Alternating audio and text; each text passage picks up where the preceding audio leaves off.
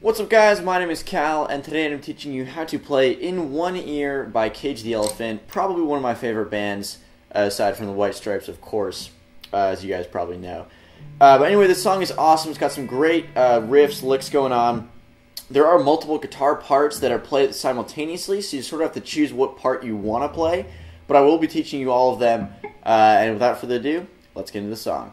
Okay, so the song starts out with just kind of a crunchy power chord, F-sharp power chord. First finger on the 2nd fret low E string, 3rd finger on the 4th fret A string, and then your pinky on the 4th fret D string, and you hit that twice. And then sort of let it ring. And then it goes into the main riff, which is played through the intro and the chorus. And that is 2 hits on that F-sharp chord we just learned. And then go to an A chord, a power chord, or an A actual chord.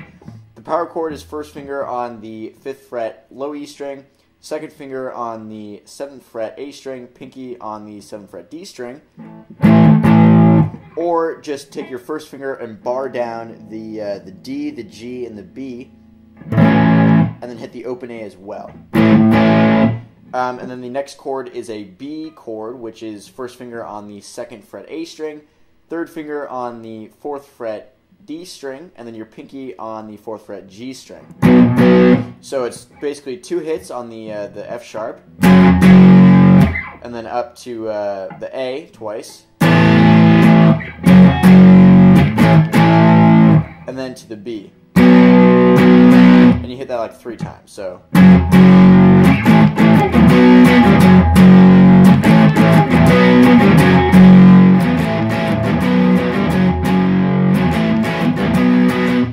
And then the intro, then the lead guitar riff kicks in, which is... and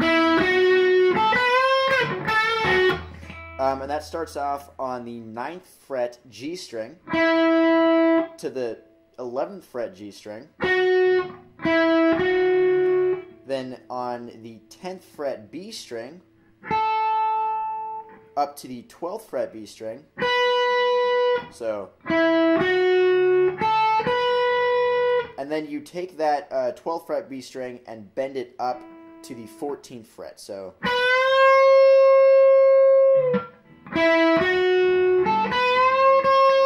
and then you sort of hit it a couple more times at its peak.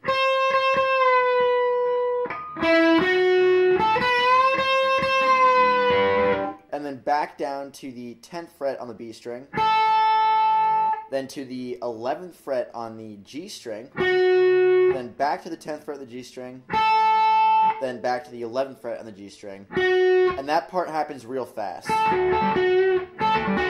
You can sort of do a hammer-on if you want to make it sound a little bit more fluid. So.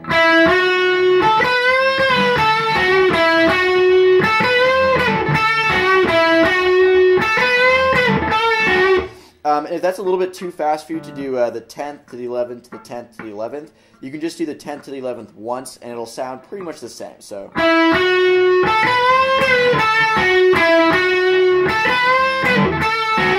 you can hear the slight difference in those two.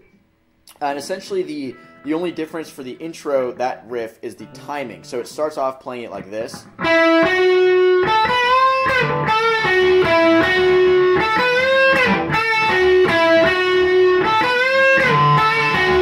And then it plays.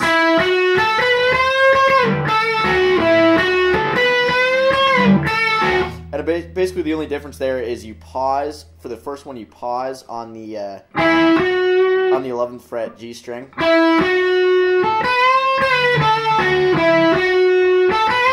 And then once the rest of the riff kicks in, it goes and just does it all straight to the 9th fret, sorry, the 10th fret on the B string right away instead of pausing on the 11th fret. So.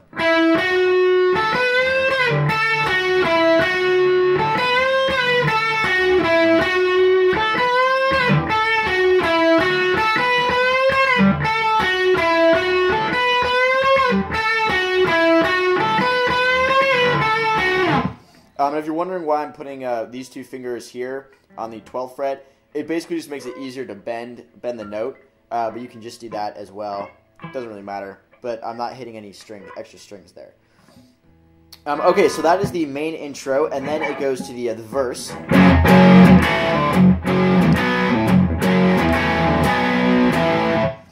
That is 2 hits on the F sharp power chord that we already learned, and then to the A chord. And it's sort of a muted downstroke, and then upstroke on the A. So.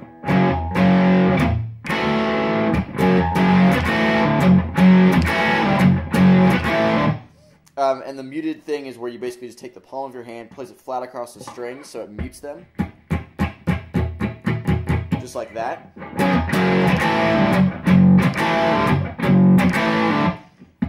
And it changes from the F sharp to the A to the F sharp to the B.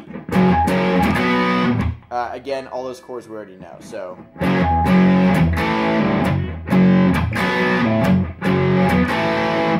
So it does that twice, and then it goes to the B, and then to the A, and then back into the riff. So.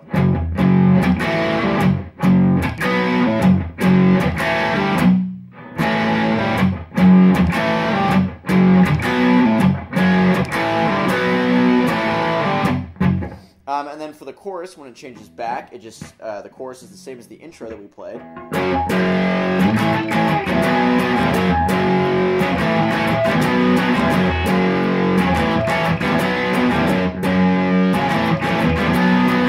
And again, these two chords are the same. I'm just showing that you can use either one.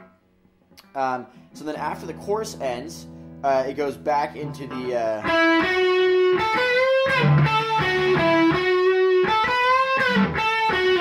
And then straight back into the verse. And that's pretty much the entire song. Now there's one part where he sort of picks the F sharp chord.